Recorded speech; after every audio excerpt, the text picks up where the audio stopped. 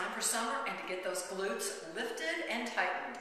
So one of my favorite moves is called penny in the pocket, and it's very simple. You just stand, putting all your weight on the front foot. The left foot goes back just for balance. Now imagine that you're going to pick something off the floor, imaginary penny or dollar bill. You hinge at the hips and the knees. You go down, you pick it up. Remember, all the weight is on the front foot.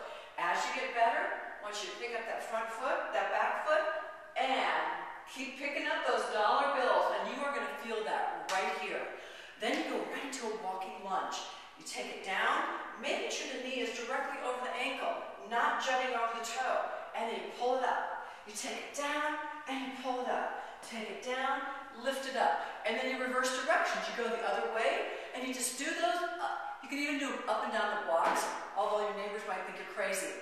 The last thing you want to do is get some vertical, whether it's hills, whether it's really just doing some stair stepping. So here you go. Simple up and down on a step helps target the glutes and the legs. Now here's a move I love. It's a squat. You take it over the step, over the step, over the step. The last move I call the choo-choo train.